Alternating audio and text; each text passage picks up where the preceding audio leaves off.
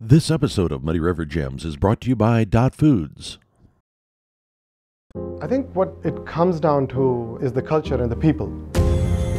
Our culture here at Dot is like no other. I've never experienced anything like what I've lived with for the last 12 years. Dot is very diverse. It is truly a family-owned business, but it is a family inside and out. You always feel like you matter and you play a big hand in the pot. There's so many opportunities to make a difference at Dot and really contribute to the success of the organization. One of Quincy's older companies is turning 125 years old this year. Coming up on Muddy River Gems, brought to you by Dot Foods. Join us for a tour of Hollister-Whitney.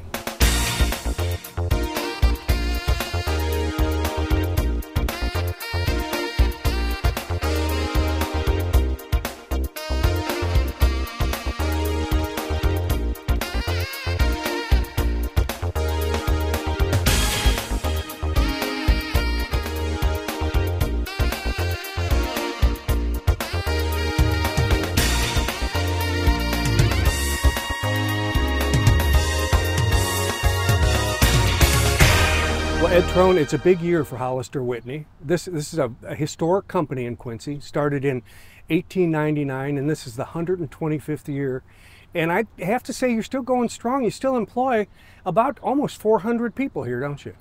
We're still going strong. It's been 125 years. We have a lot of great employees here that have helped grow the business and keep the business going. And we've got a bright future ahead of us to continue to grow that business. It's changed a lot because when it started in 1899, it was downtown, I think on 2nd Street. Yep. It lived there for a long time. It did. But it just couldn't handle what you need to do here, because what you're doing here is very, very modern production. Correct, yeah. Down on 2nd Street, it was about 50,000 square feet, and around 1980, 81, we put this building up here, and it was 100,000 square feet to start with. And then in 1986, we continued to grow, so we added a test tower here in the front, and then in 1988, we added 30,000 square feet more to the west. And then up in 97, we grew even more, and we added the big test tower, the 100-foot test tower, and another 55,000 square feet. Well, let's walk that way so we can get a look at this tower, because it's interesting. It's not only there so you can get a good view, it's there so that you can test your products, isn't it? Correct, yes. It's a working tower. We test products from our business. We also test products from some of our sister companies owned by Vantage. And we're going to go up in that tower later in the program. Like I say, it's quite a view, but you also get a chance to see how elevator equipment works on your way up, and you can kind of describe to us what exactly is going on. Yeah. But during this program also, you're going to take us on a tour of the plant, and then a co-worker of yours is going to show us some of the historical and some of the more modern things that are made here. And we'll get a chance to go in the tool room and maybe talk to an employee there. So I want to thank you for having us in. And like I say, 125 years, that's a heritage. That's a big deal. Pretty amazing. Yes, it is. And we appreciate you guys coming in too. Thank you. Otis Watts, you've been working here for what, 28 years? Okay, 28 so years. you've seen a lot of this too, because you not only work in the tool room, but you've also worked out in the production. So Correct. You know how all this sort of works together. Yes. What you do in here is you try to keep all that out there going. I guess it's part of it, isn't it? Yes, it is. We do a lot of things in here. Like I said earlier, we make a lot of dies. We make fixtures. We repair parts. We make parts to keep our machines going. We do a lot of things in here. You and a couple hundred other people. Yes, in this yes, place. obviously. Yeah, and it's a major employer, has been in Quincy for a long time. And the 125 anniversary is coming up, which is great. Can you take us in, and I'm not going to ask you to do anything that is going to affect what you need to do to set up, but can you take us and show us your equipment and show us how it works? First of all, we have our mill. A lot of this is, we do a lot of boring, threading, specialty work. We make flats on here, production and everything. And then some things we also use our lathes over here, which is kind of messy right now. We turn shafts down here. And so the lathe, okay, so what you'll do is you'll put not a block, but a piece of metal on that lathe, and it'll turn it, and then you can make the shape you want, I guess. Correct. Is that sort of the... Correct. Any kind of profile that you want on it, depending on the tooling we have. Basically, this is a chuck, and right now this is a sleeve for one of our products. It's just for a spacer basically. Mm-hmm. And what we do is we stick it in our lathes. And if I wanted to cut down to size, I go off the print that we have that is sent down from engineering to give us the right dimension, and we cut it to that dimension. Okay, so when you say that would shave off the outside, Correct. so it would make it it would smaller and smaller, face huh? this, and if you wanted to cut the OD, you could cut that as Yeah. well, and also bore it. That's incredible, the power of that equipment, isn't it? Yeah, yeah. What about over here? It's the same thing. It's just a smaller version. You know, we hold tolerances within, you know, tenths of thousandths in here. I know that's kind of hard to imagine what a thousandth is, but the human hair is about 4 thousandths thick. Wow. Okay. So if that gives you an idea of how precise we are. Back here we have a grinder, which is a precision where we could grind it down within a tenth of a thousandths. Wow. Okay, well, you know, when you expect your elevator to stop and not get stuck, you want to be exact, right? You want to be perfectly Absolutely, exact. absolutely. You know, just it's about the same as the automotive industry. You know, they have really tight tolerances, and we as well. We're the vertical transportation. So you've finished some sleeves over here. These are ready to go out, I guess, huh? Correct. And do you have any idea what they'll be used for? They're the same thing. They're basically a sleeve. They're a spacer for machinery. You know, whatever dimension that comes down from engineering, that's what we cut it to. 28 years is a long time at one place. Have you seen many changes? I've seen a lot of changes, actually. A lot of updated equipment. We still have some older equipment that does a really good job, but over the last probably especially probably in the last 5 years, we've purchased 2 new machines. We're getting a new machine in, I believe, at the end of August. I'm not 100% sure on that, but that's another state-of-the-art machine that should help us be more efficient. And the state of the art keeps changing and getting better and better, doesn't it? Yeah. So it's definitely a challenge to, you know, you got to do some research and figure out the things that you need to do to get the job done. Yeah. Well, thanks for visiting with us. Well, I appreciate it, Mark. Ed Trone, you make the parts that keep elevators running throughout the country. And I asked you to take us to one that would sort of illustrate what it is that you do in a large way. Tell us what's going on here. All right, so this machine here, it's called an 8800, a Mazak 8800. We purchased this about a year and a half ago. And what we do on this piece of equipment is we machine these housings. This housing is what goes on what we call a machine. A machine is what actually powers the elevator to go up and down. And there's different sizes of machines based on how fast the elevator needs to go, how much weight it needs to be able to move up and down. But we used to have these outsourced. A company in Southern Illinois used to machine these for us. Because this is a product that's growing in volume, it's a newer product that we're really pitching to sell and grow the business, we decided to invest in this piece of equipment and bring this back to Quincy so we could machine this here. What we do here is we machine this upper housing, we machine the lower housing, then we bolt the two together and do all the bores and stuff. What's he doing right now? He just closed that door on that piece of it. So he loads the raw castings into the machine, and then when they come out, they're fully machined, ready to go to the next step of the process. Okay, you said you've had this piece of equipment for a year or two? About 2 years. About 2 years? Are you showing a profit with it yet? Are you making? We are. We were able to cut the cost by more than 50%. Wow. By bringing it in-house and sourcing it. Now it's high tech too, because look, he's over there now. He's demanding what's going to happen, isn't he? That's correct. So if you see along the back part of the machine, there's a carousel and it has different fixtures and tooling in it. And he can load over here and then it goes down and then it feeds into the machine. Then when it's done, it feeds back and he offloads it. Wow. Oh, that's wonderful. Okay, Ed, we're seeing the evolution of the product here, aren't we? Correct. Is this what we just saw? This is what we just saw being machined on the last piece of equipment that we talked about, the housing. And this housing goes on, this unit when it's fully assembled is what we call a machine. And that's actually what provides the power to move the elevator up and down using cables. And so there's different sizes and different configurations based on the application and what the customer needs, right? So that's where a lot of our custom work comes in. Not all of them are all the same. Some have bigger traction wheels. Some have bigger or smaller motors. Some of them have different bases on them to fit the configuration of the building. You have to be a very nimble company to be able to handle these kinds of orders. Yes. Is that what all this is about, is having these specialty locations where these guys are able to make different parts on different machines? Absolutely. So we have to be very flexible. Like you said, I would say 80 to 85% of our orders are made to order, meaning they're custom for whatever application they're going in. Thankfully, we have a very talented set of people that they understand all these configurations and they're able to assemble them on the same line. So we assemble all different configurations down this one production line. And is this the production line that we're talking about here?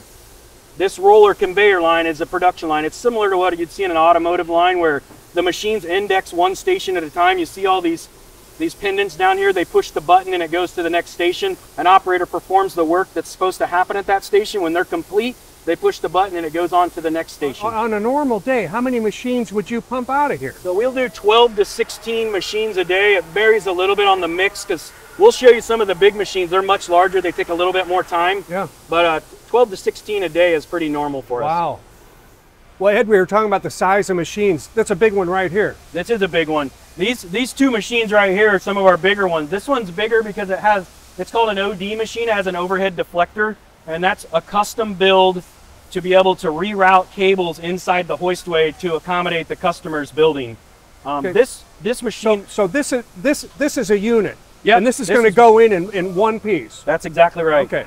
This will go in as one piece, and this is basically what powers the elevator up and down. As this motor rotates, it turns this traction wheel, and the cable's right inside of these grooves. In one direction, the elevator goes up. When the motor goes, the machine goes the other direction, the elevator comes down. Okay. And that's a big one there too. This is our largest model, called a 74, and it's mostly used for freight and cargo type elevators. It's got a very high weight capacity. Not a fast machine, but it's got a high weight capacity. Mm-hmm.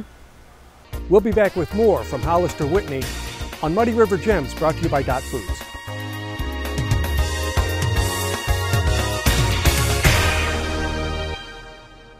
From our trucks to their lunch trays, to your local hospital, to your favorite pub, and to your kitchen table.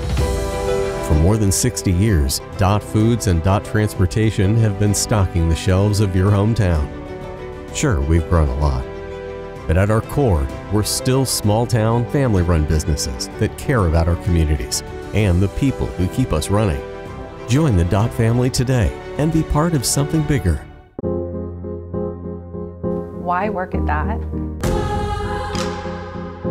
You could list out individual qualities forever. There's a lot of opportunities. They take care of the employees, they take care of the community.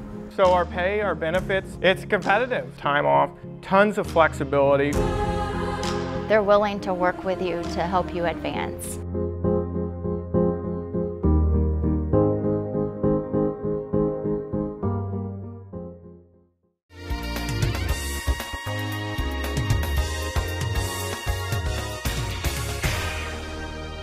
It's not unusual for you to get a flatbed of steel in every day, I'll bet. Yeah, we get several shipments a week of steel. We use about 500,000 pounds of steel every month throughout the business for various products. Wow, okay, and then that turns, of course, it's in various sizes and shapes too, but then you cut it and machine it for whatever you're going to need, but that's what's going on here, is that correct? So we basically get almost everything in 40-foot sticks, so 40-foot lengths. Then we stage it here, and then it gets loaded into a saw. And when the operator gets a work order, it'll have a blueprint in there. It'll tell them what lengths to cut and what size of material to cut. They'll do that. They batch it or kit it up, and then it'll go to the next step of the process. Mm-hmm. Okay, Ed, you go to all this trouble to manufacture these machines and these parts, but unless you get them packaged up right to go to the right place, none of it matters. That's exactly right. It's shipping areas. That's right. So we have a very skilled group of folks here that they're able to pull these orders together, get them packaged and bundled up like the customer wants. Then we arrange a freight company to pick it up. Sometimes we call the customer, they arrange their own freight. The way it works is every order that we get from a customer has what we call a contract number. There might be 4 items on the contract or 400, it depends, right? So once this contract is here, we distribute prints and work orders to the various areas of the shop floor. They build their product. When it's finished, it comes back to this area and gets staged. Once every line item on that order is closed or complete, then the order goes to the shipping supervisor and he pulls his team together and they start kitting everything up and getting it ready to go out the door. Okay, so it's all packaged in the most handleable way. Correct. So it goes on the truck. It's all together. You're not having to look around anymore. It's all there. Exactly. And it knows where to go. The driver knows where to go with it. And we actually take pictures of the orders too, so we can make sure that everything's on there. Okay, Ed, we're on our way up to the test tower. We're in the test tower, on our way to the top. Penthouse. The penthouse, 7 stories up. But we're going to see part of this equipment that you all make and rely on here on our way up. Yeah, a lot of the structural stuff that you're going to see here, we manufacture this. The slings, the shivs, that round piece that has the cables running it, we manufacture that here. These little wheels that are called roller guides that ride on the rail of the car, we manufacture those here. This platform that we're standing on, we manufacture platforms here of all different sizes. You going to get in the cable business anytime soon? We have not yet. We have a pretty good partner that we get it from right now. Don't need to. Nope. Could be pretty warm up there, I suspect. Yes, it is. Yeah. Now, why do we call this the test tower? So we have this so we can test new products. We can test design changes. Doug and his team install stuff in here, equipment. Like we've got a new product coming out, or even sometimes we're validating a new vendor that's providing a component for one of our products. We'll put it in the tower and test it to make sure it meets all of our requirements and our customers' requirements. Perfect. No, why don't you give us Ed, give us a tour around here. And so there's, in the panels you see on the walls, those are the controllers. We have other business units as part of the Vantage companies that manufactures these. They send them here, we use them. We also test them if they're making changes or new designs. What you see here is this is the machine. We saw this built on the shop floor. Right. This is a gearless one that we talked about. We didn't see one on the floor, but this is a gearless machine. So it doesn't have the electric motor like the traditional geared traction machines have. But basically as it turns this wheel, it moves these cables and it lifts the car up and down. And there's basically 2 configurations. You can have it in the penthouse or you can have it in the basement of the building, depending on the design of the building and the hoistway. So you choose the penthouse here. I would suspect it'd be easier to get this equipment in a basement than it would in a penthouse. But. So the car you rode up on, is a basement. Yep. So it depends, right? Like, so a machine like this, it may go in a penthouse and they may hoist it in with a helicopter or a big crane. The basement, sometimes you're a little bit more restricted just because of your access may not be big enough to get actually things in there. Mike Gash, you're the chief estimator, right? So when a company comes to you for an estimate on a sales job, you're going to produce a piece of equipment for them.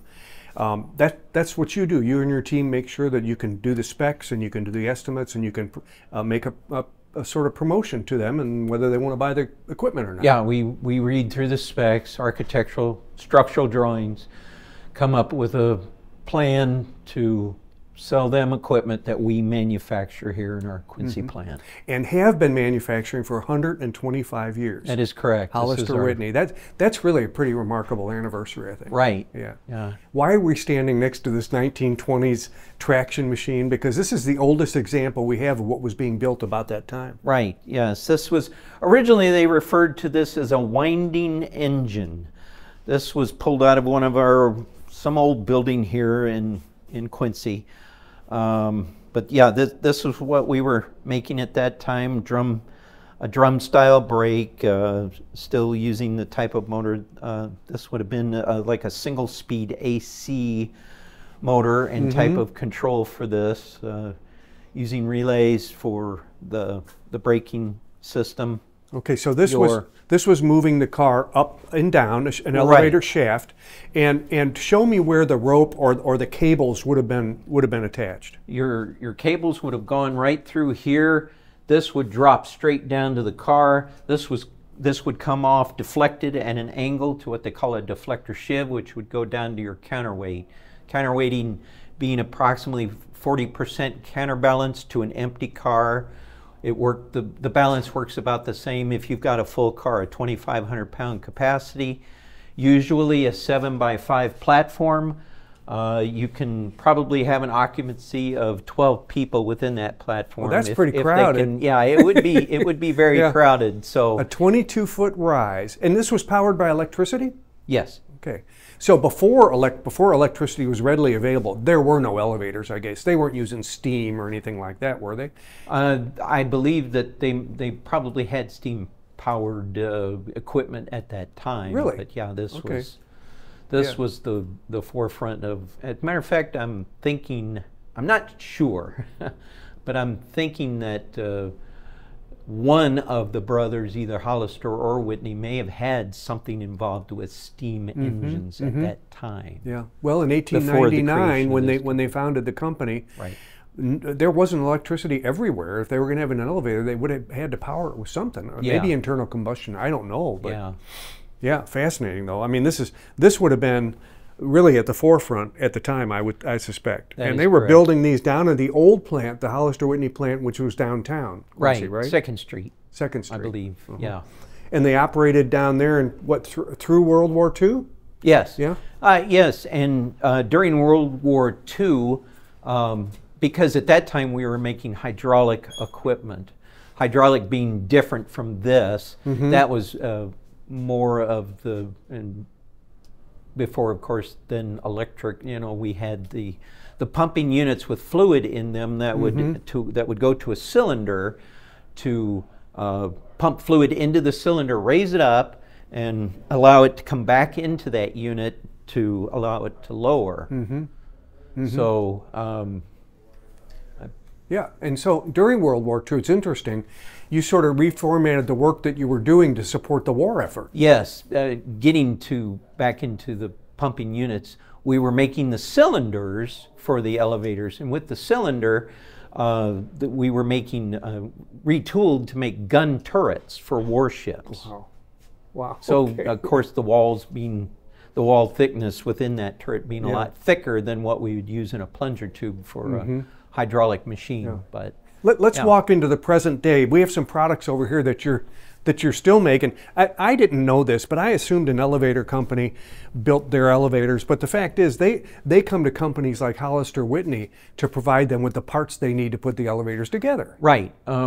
We're not the cookie cutter company. We've always done things as a specialty. So a lot of the companies were able to come up with just a simple solution within a scope of, say, like a 2500 or 350. 7x5 platform. If you wanted something that was a little bit different, you wanted a corner post, or which normally elevators are side post. But if you wanted a corner post, or you wanted, say, instead of a 7x5, you wanted a 6x6 platform. Well, we were the ones that would come up with the solutions to provide that specialty type of equipment that Otis and Kone and Schindler, other major suppliers, didn't have or want to fool around with, if you will. So that was our niche in the market at that time. Yeah. Well, come on in here and let's look at some of these. I don't even know what a rope gripper is, but maybe you can describe to us. Sure. What a rope gripper was a product by one of our former owners of the company. Invented this.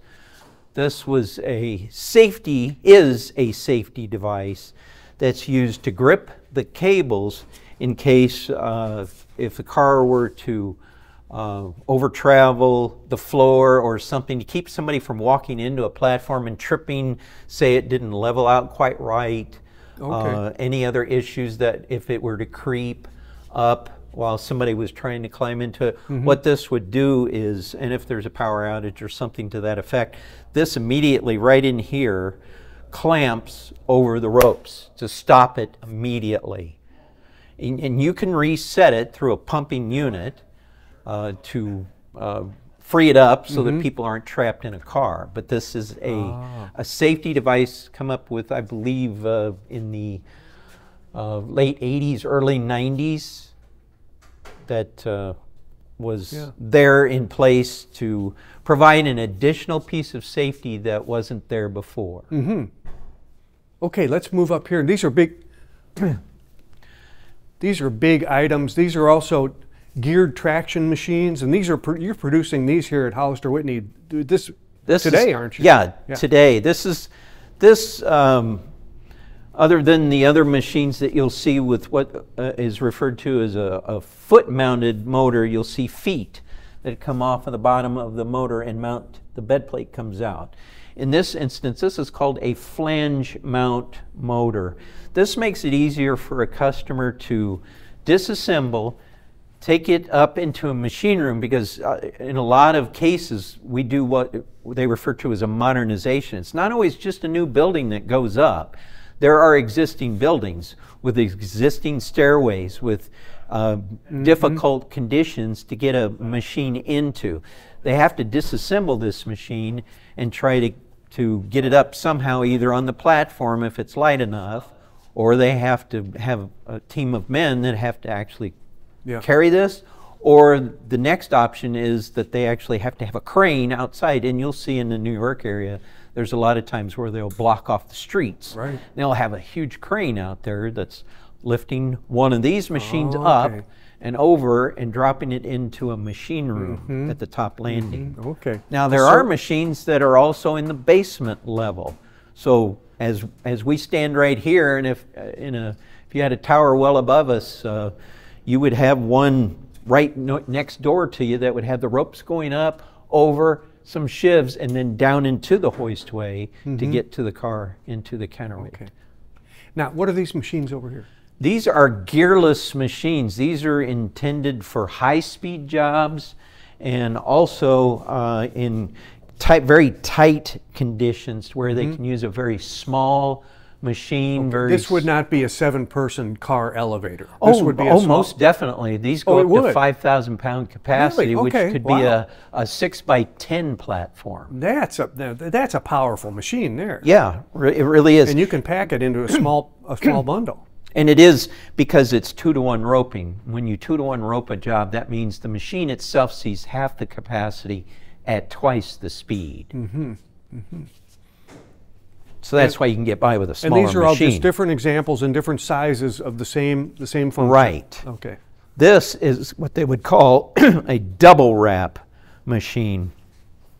Again, this would be used in a very high speed condition. The smaller machine there, we would use up to 500 feet per minute. This machine we would use up to 800. We actually have another machine that'll go up to 1,000. Wow. But what you have here is you would have a shiv either to this side or the other side, a deflector shiv again, but we do call it a secondary. But in that instance, what you have is you have ropes coming down to that shiv that wrap around that shiv, come back through on opposing grooves, go back through that shiv on opposing grooves, and then down to the counterweight. Oh, you were talking about 1,000 feet per minute. There it is, right there. There it is. Okay. Now, let's see. I want to go over here because I know your company didn't make this, but one of the companies that's under your umbrella, your sister companies did. Yeah, the Vantage group. When we walk up to an elevator door, we're looking at something totally different, but this is what's inside. This is what you don't see. Right, the door operator up here. So yeah, essentially when the car reaches the landing and you've got magnets and other indicators that allow for this door to open. Now you're traveling on this car, this will not open. Movies that you watch where people try to jimmy doors and do things like that. There are far too many safety features within an elevator. The going out through the roof of a cab as an example. No, you're locked in there. You have to wait for somebody to come down to the top of the car and unlock that little door, or above the cab to get out. So yeah, don't trust what you see in movies. Okay, and let's just end up over here because I think we can all relate to. Of course, your company didn't make this either. Elevator Controls made it, but this is you face an elevator, you push the button, but this is what else you don't see. Right. The control portion of it, I guess you could say, is the brains behind telling the machine when to operate, where to travel to, what floor you're going to, and the logic behind what's used within that is how you can have more than one call at a time, and it's got to consider either the traffic, what's previously built into this, the traffic coming into it, traffic meaning the amount of people that use this elevator every day, and even by a time schedule as to when I press this button and I want to go, and I'm on the first floor and I want to go to the 5th floor, what happens if somebody's on the 2nd floor, they've pressed this button? And then you've got somebody that's on the 9th floor that's pressed this button. So is it going to go all the way up to the 9th floor, then drop everybody off on the way back down? Is it going to stop on the 2nd floor, drop you off, go to the 3rd floor, drop somebody else off, then get to the 9th floor? That's when you see the arrows. I don't see it on here, but when you see the arrows for the up or down, it's just like you press, you see a duplex car. I mean, you know, you got a group of 2 cars together. You press that button. You see the red top arrow or you see the white bottom arrow. Well, you usually know that if you're going to the 5th floor and that lights up with a white light, meaning it's going down, you're going to go down to that floor before you get back up to your car. So it's better to just wait till you see the arrow in the direction that you're going to get on the car then. And you don't have to press the button 40 times. To once you've pressed it once, it's already registered. Artificial intelligence. Yeah. Thank you, Mike. Well, you're quite welcome. Every business has its ups and downs. At 125-year-old Hollister-Whitney, that's a good thing. With another Muddy River Gem brought to you by Dot Foods, I'm Mark McDonald. Thanks for watching.